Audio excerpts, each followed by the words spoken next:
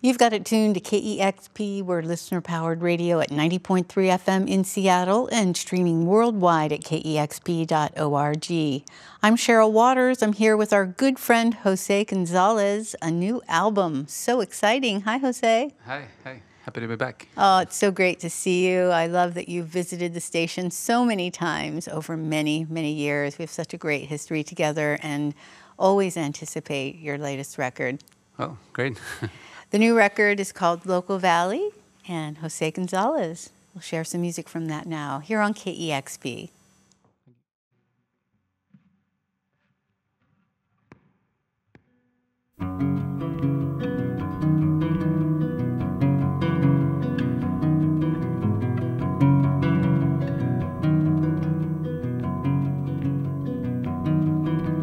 Layer upon layer,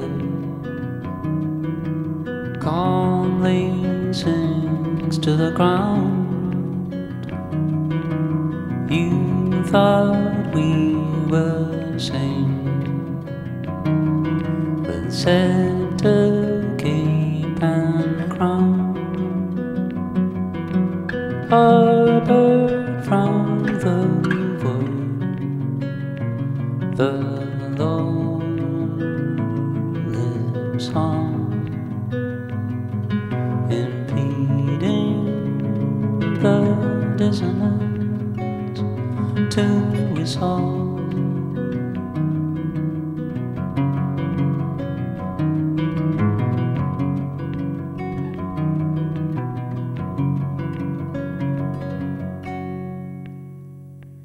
Prayer upon prayer,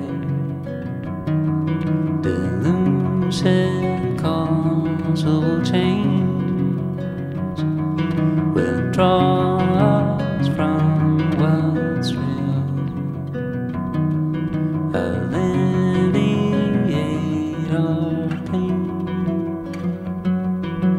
harbored from the void, the low-lived song, denying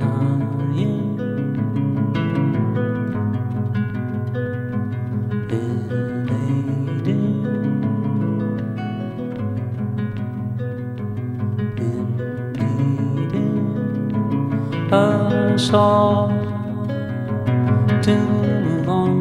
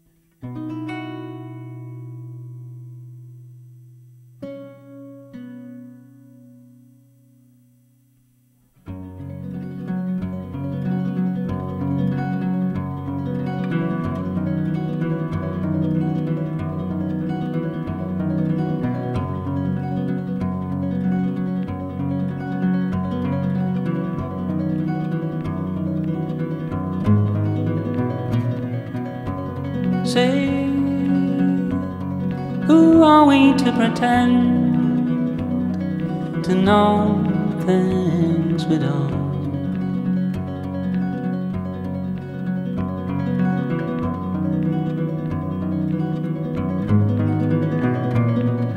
And say, who are we to neglect our vast horizon?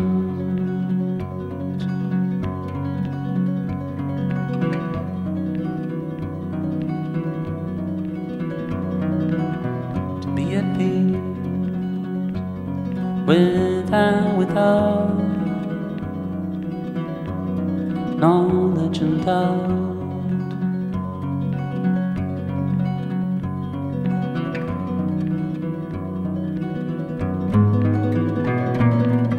to be at peace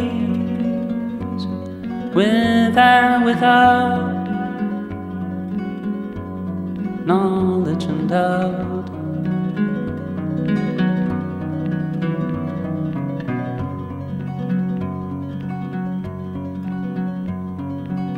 To be at peace with and without. To be at peace with and without.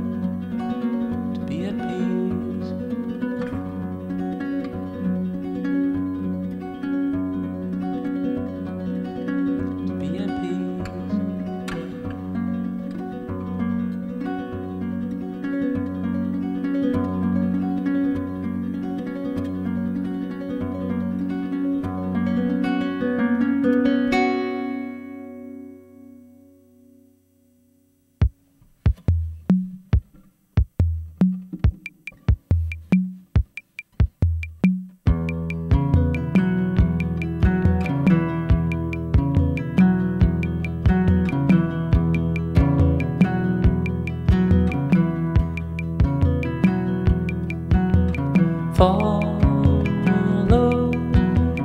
through the swells.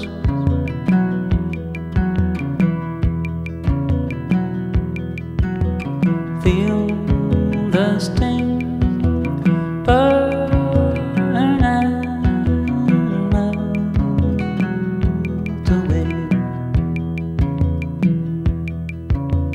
Sun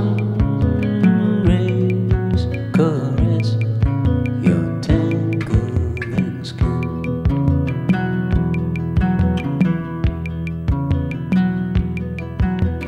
Know the state your disposable soul is in.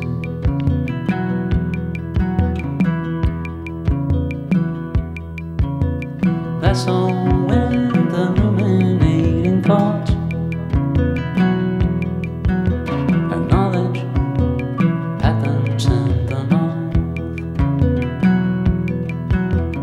That's all when again. That's all when gently, my friend.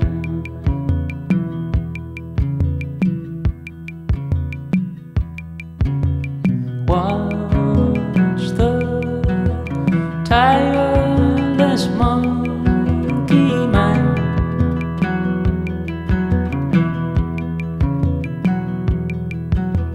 Grasping for things in front, for things from far behind.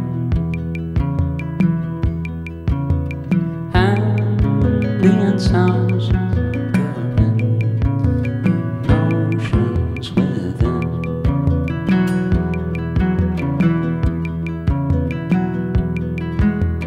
Know the state your mean machine is in.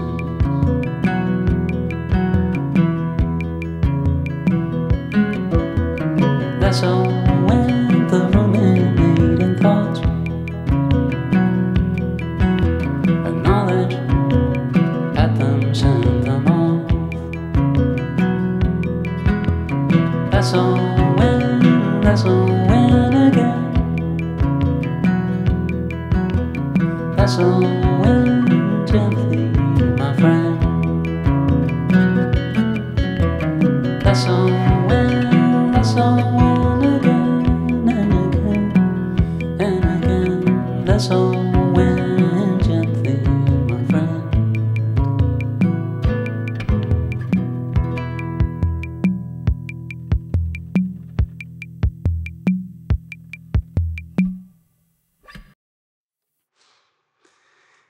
Cool. So that was The Void, Horizons, and Lasso In.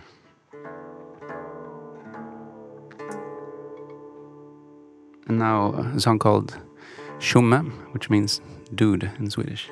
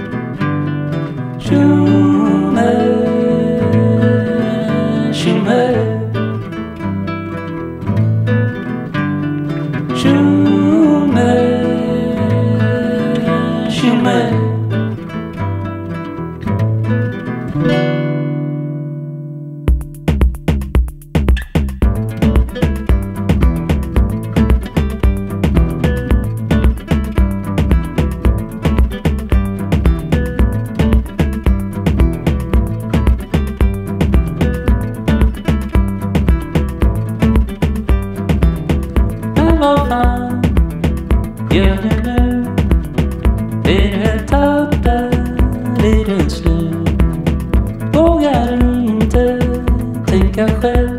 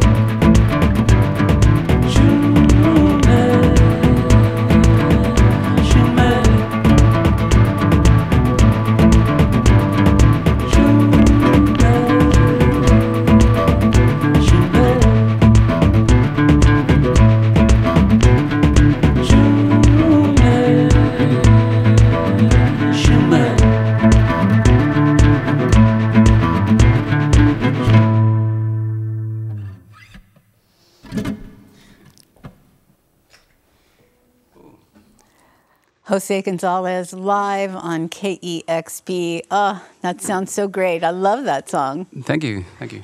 I love the whole album, Local Valley. So wonderful. Thank you for coming in and sharing some songs today. Thank you. I'm happy to be here again.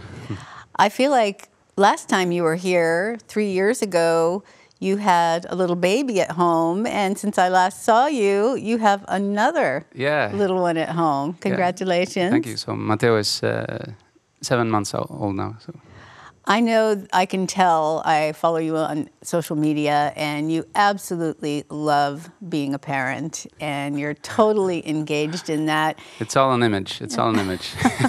Behind the scenes, they're yelling and they're pooping and stuff. They didn't tell that to me before I got kids.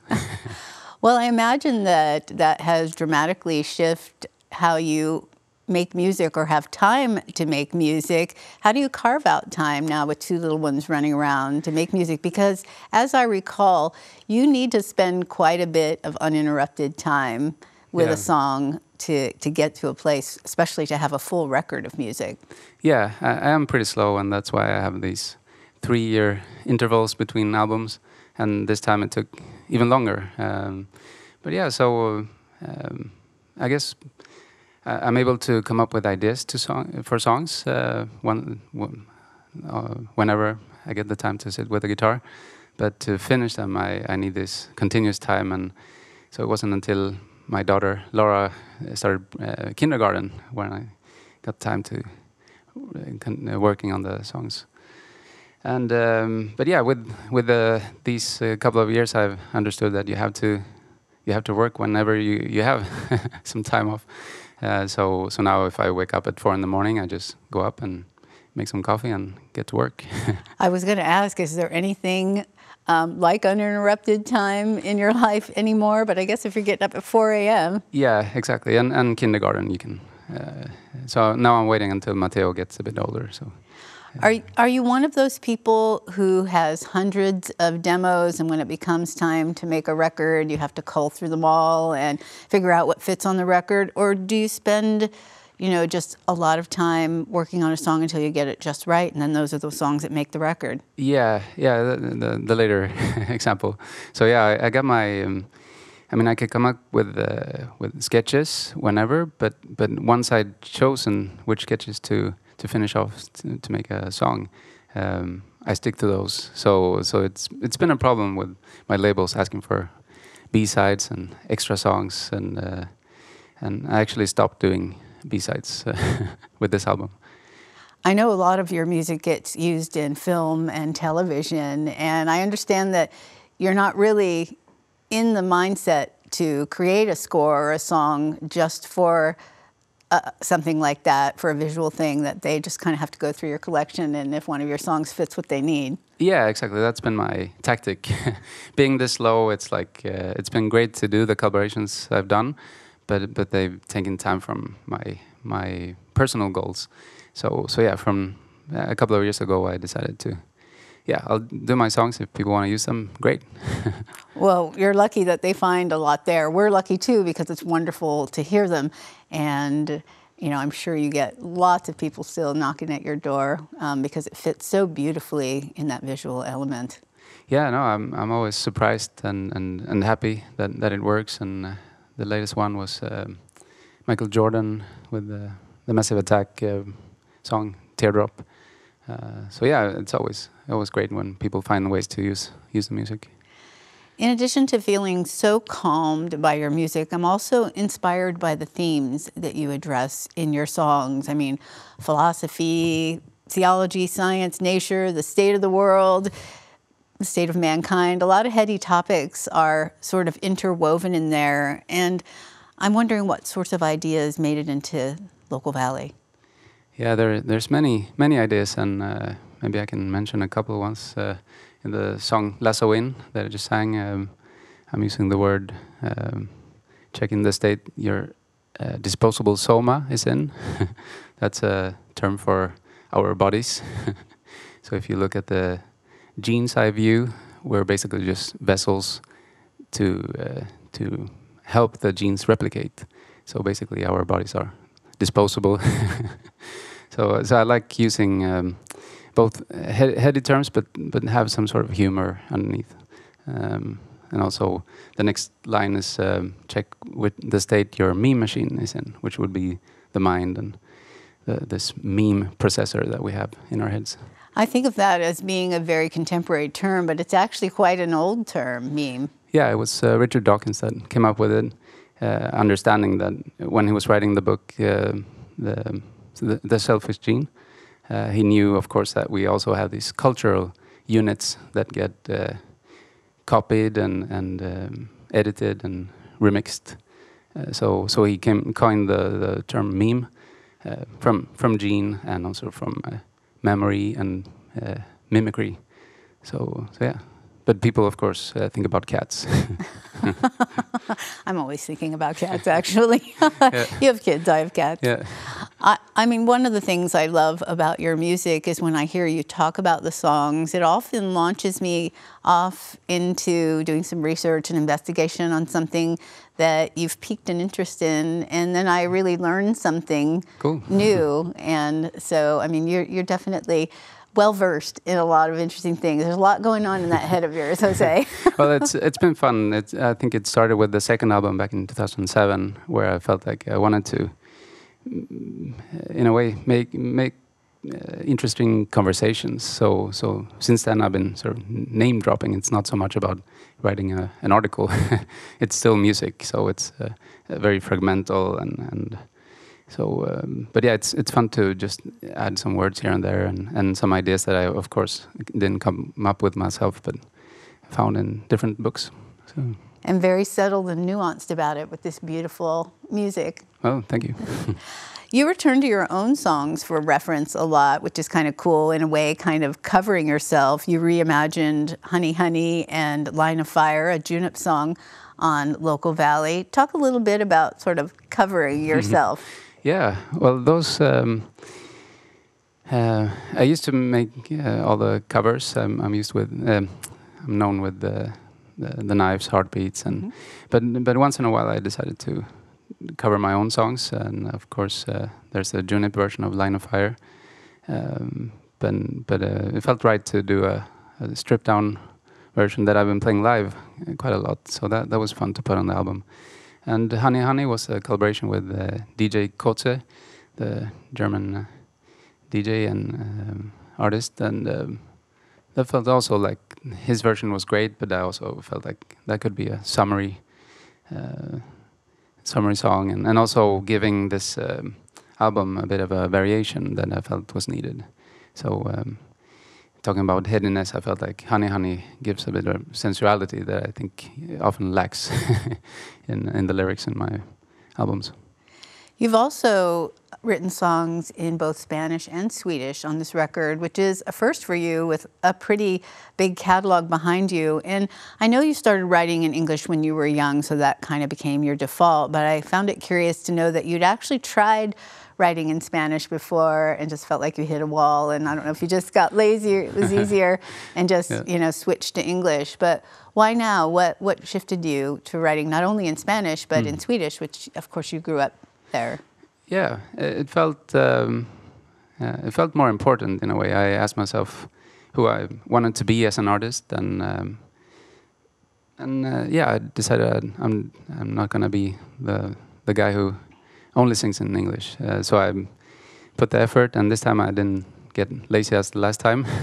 And I just wrote El Invento and this song Tjomme, Lilla Gumman. So I'm happy that finally I have songs in my native tongues to present. And it must feel great that they've been so well received. Yeah, especially El Invento, I feel has been really, really fun to put out there, and it's one of my favorites. In performing these songs in this chosen language, do you feel a different connection to them? Yeah, I do. I mean, I remember finishing the song El Invento and feeling like I was channeling my influences from Latin America and especially Silvio Rodriguez, just being the tongue, the language that I talked when I was a young kid. there were some nostalgic emotions bubbling up. Speaking of nostalgia, I feel a sense of nostalgia listening to your music because I recall older albums, you know, when I listen to the new ones, and you often incorporate elements of nature in your music, and I've always felt that thread, whether it was intentional or not, but you've actually literally used bird sounds in a number of songs on this record. In addition to being very calming, it sort of transports us to that place where you were making the record. Can you talk about incorporating those sounds? Yeah. So yeah, with this album, I decided to switch from a regular studio or my apartment to the countryside. So that's where I wrote and record the songs, and many times I could hear the birds singing outdoors, and yeah, I decided to record them and try them on. At first, I tried them on every song, but it was too much.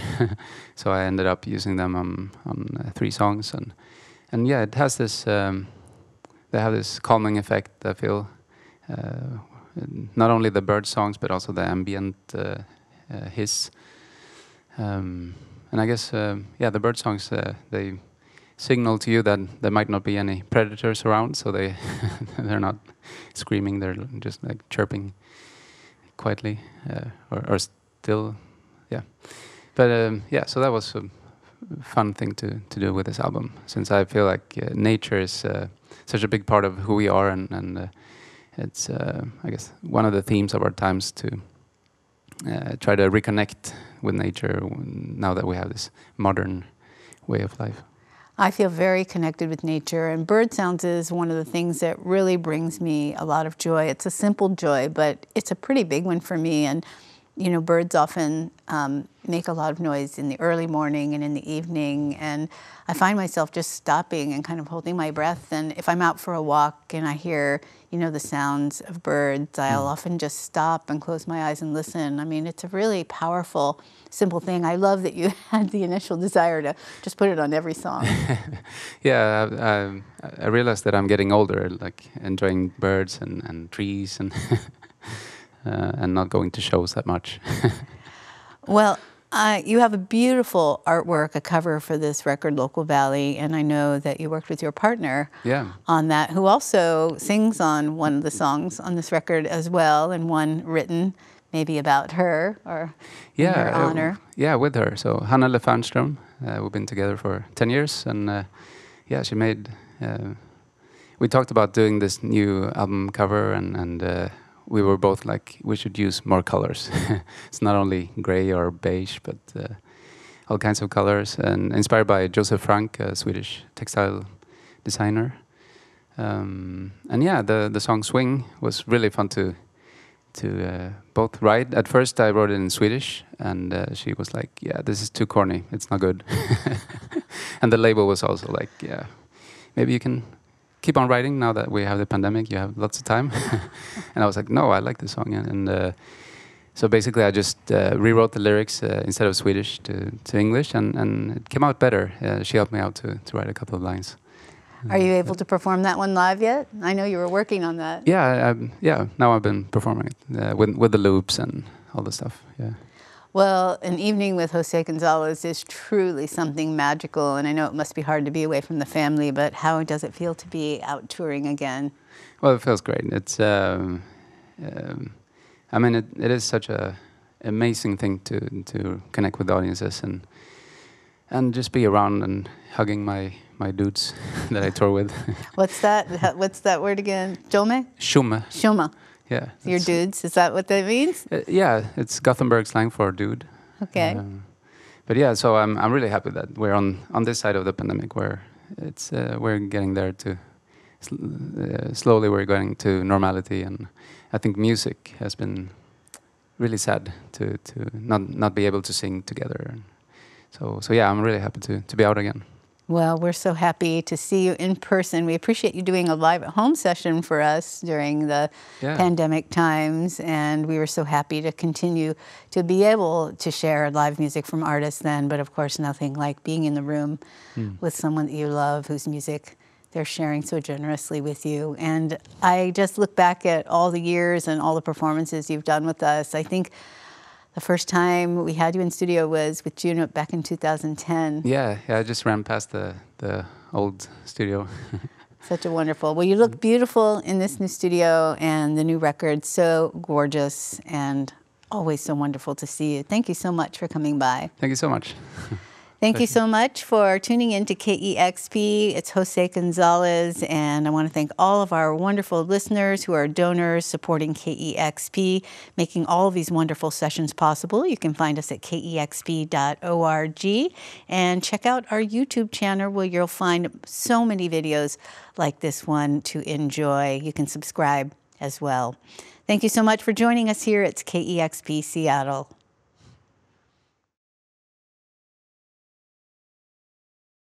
Discover new music at listener-powered KEXP.org.